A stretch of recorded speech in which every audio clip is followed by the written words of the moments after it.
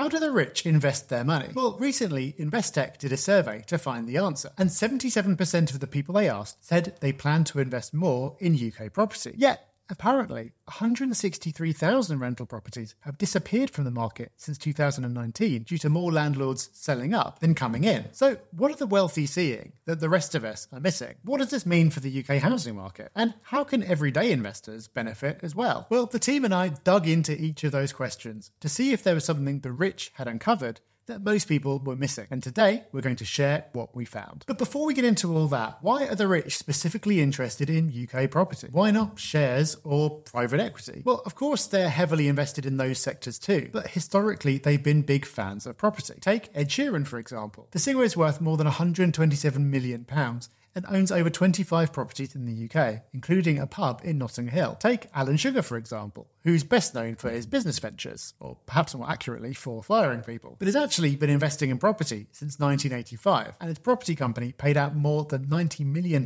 in dividends in 2022. So why is that? Well, it's probably got something to do with how well property has performed historically. Between 1845 and 2016, UK house prices increased by an average of 1.1% above inflation each year, and in the US it was 1.7%. And a Harvard study found that the housing market and the stock market have had similar returns over the long term, but the volatility of the housing market has been lower, making it more attractive in terms of risk-adjusted returns. Obviously, in the short term, anything can happen, but the wealthy have a long-term perspective and are often thinking in terms of multiple generations of ownership. But that isn't the main driver. The most attractive feature of property from the perspective of the wealthy is that it's uniquely well suited to secure debt against. This sounds weird at first, because these people are more able than anyone to buy with cash if they wanted to. But they're also not scared of debt in the way that many people are. They realise that, used intelligently, it can massively magnify your returns. In fact, a recent article pointed out that over the last 50 years,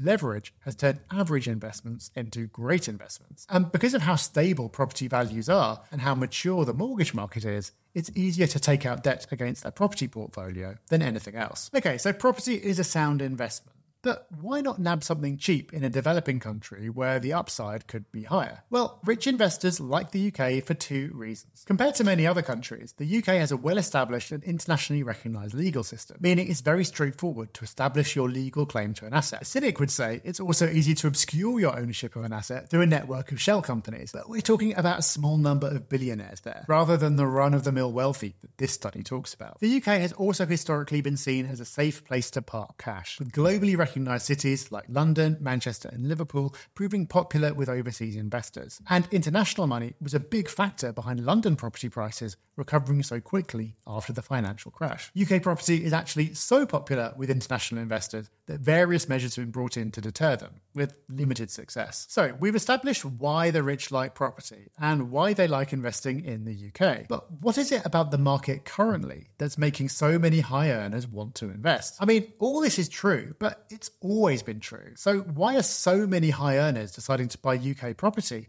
at a time when so many people are supposedly getting out? Well, to answer that, it's important to look at who's getting out and why. Many landlords who've been in business since the 90s have had a fantastic run and are now sitting on big capital gains. They've also seen the landscape for landlords get harder and harder, with taxes becoming more punishing, legislation and compliance requirements piling up, and then, in a final blow, mortgage rates spiking. Many of them are also coming up to retirement age and thinking, well, I've had a good run, but the good times for property are behind us. Maybe now it's time to get rid of the hassle. Suddenly, 4 to 5% in a savings account is looking pretty attractive. But these wealthy investors see the market very differently and recognise the current weak sentiment as a good entry point. The report actually says many view the current instability as an opportunity for increasing their exposure to UK property at an attractive price point. And that price point is more attractive because property prices have fallen slightly over the last year in many parts of the country. And with so many long-term landlords desperate to leave, there are some opportunities to drive a hard bargain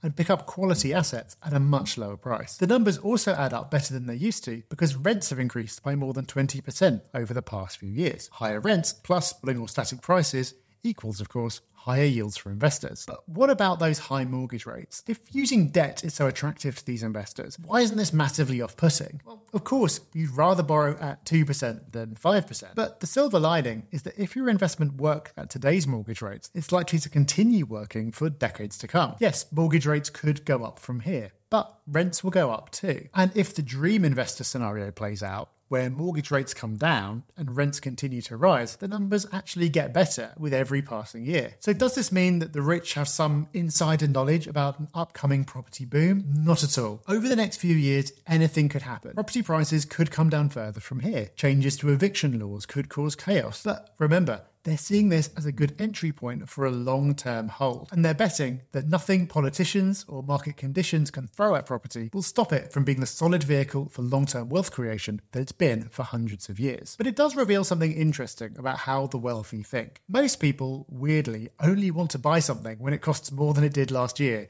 and everyone else wants to buy it too. Whereas wealthy long-term investors are looking at the current lack of competition as the perfect time to make their move. So now you know that the wealthy are investing in UK property. But exactly how are they doing it? What do the rich do differently from your average Joe? Well, check out this video to find out.